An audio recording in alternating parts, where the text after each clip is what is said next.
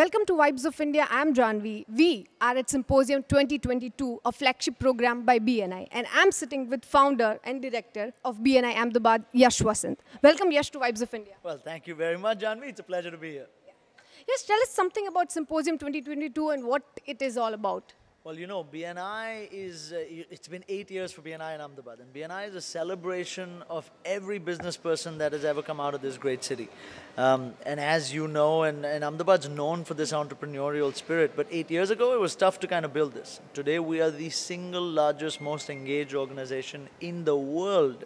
Not New York, not Los Angeles, but Ahmedabad. And the Symposium is a celebration of that. So today we have about 2,000 people, members as a part of it, and 5,000 people in and out coming in to see the exhibition. We have a one-to-one conclave, which is a very special thing because so many times we don't know who's sitting next to us. And the idea is essentially like speed dating, but you get to do what we call snap one-to-ones, where you get to meet someone for 5 minutes, you talk for 5, they talk for 5, and you initiate the process of building a relationship. You know, it's not a relationship, but it's the process that started. And then followed by the exhibition, and today was amazing because we had Kabir Bedi and our Honorable Chief Minister join us, which was absolutely incredible. Which are the businesses that we expected for this event? So one of the beauties of BNI is that in any chapter, only one business category can be represented. So the beauty is that we're not doing with business with people who we know. We're doing with business with people who we know, like, and trust because they each come from a different background, a different experience, a different culture, and a different business category. So today you'll see a plethora of members, you know, from building materials to printing to factories who manufacture machinery, like very cutting-edge machinery, to startups. There isn't more weightage on one, however, there's a weightage on MSMEs in general in BNI Ahmedabad. And Yash, as someone who is heading BNI Ahmedabad, you have great insights into various businesses. Would you want to highlight any of the issues that business houses are facing here, be it due to increase in GST or the increase in repo rate by RBI, anything? You know, it's incredible that you mention it because I didn't build BNI Ahmedabad. BNI Ahmedabad built me because I get 2,000 people to learn from. However, in terms of insights, we don't, really get into policy making, so to say. However, one of the common things that comes up across the board when members come to see me or we talk businesses is the amount of compliance that is now required, which I believe is a great thing. But the amount, for some people it's tough to catch up to the GST requirements and to the amount of compliance is changing across the board, even for basics such as setting up a new company. And the one major concern right now is the website to set up a new company, etc., is down for the past 2 months. And people haven't been able to register new companies across the country, which is a problem that we're facing. And tell us, like, what next for BNI in the sense, like, are there any upcoming events? Is there anything else we are expecting? And awesome. So upcoming in September, we have the first night of BNI in Ahmedabad. The first Navratri is the BNI Navratri, so that's coming up. However, in terms of events and activities, we will be 5,000 members in the next 3 years. And we aim at closing 10,000 crores of business amongst the members itself. And this is not an MOU.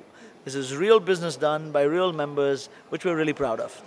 Is there any approx business we are expecting from this symposium? Absolutely. So we tracked 2 years ago because of the pandemic. We weren't able to do an in-person meeting. 2 years ago when we did, we were able to close predicted business of over 350 crores. And this event, we estimate possible transactions of upwards of 400 crores to take place. And what do you see, like, how is Gujarat developing? Like, Gujarat is always known for entrepreneurship, but is there anything else that, you would also want to highlight? I like Gujarat because through some other businesses of mine, I've been able to, for the past 3 years, really experience other cities of India, other states of India. And what I find in Gujarat is people are less likely to deal or get into things that don't matter, and they focus on brass tacks. They want to talk about the money, they want to talk about the business, and they want to get it done. And I think that kind of spirit is what makes us who we are.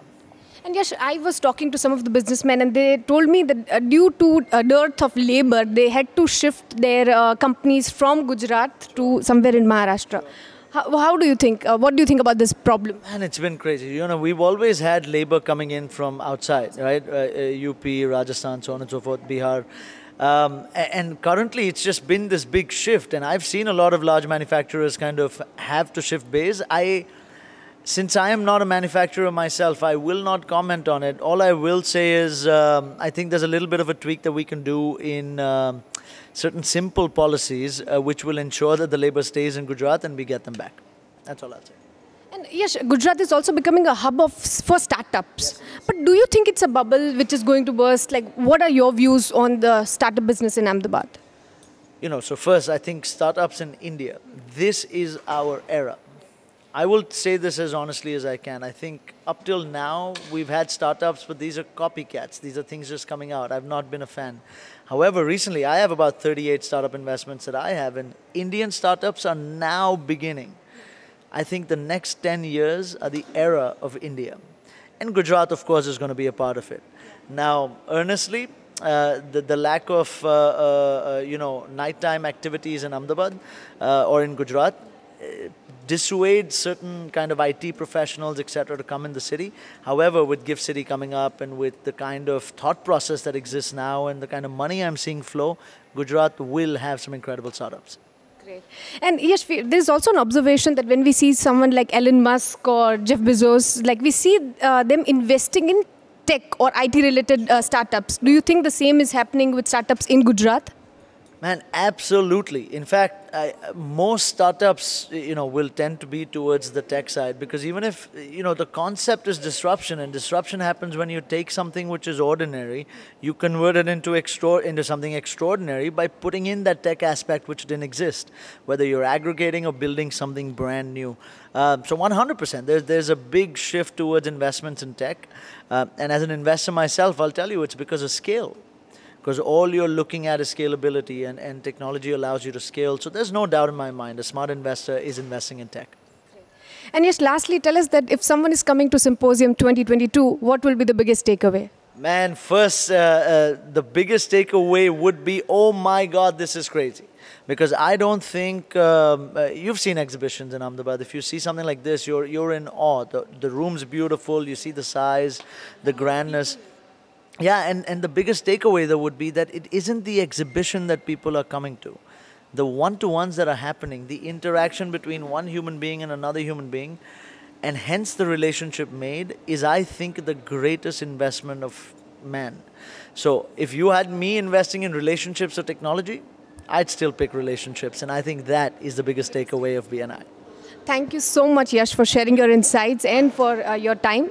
For more such interviews, keep watching Vibes of India. Thank you.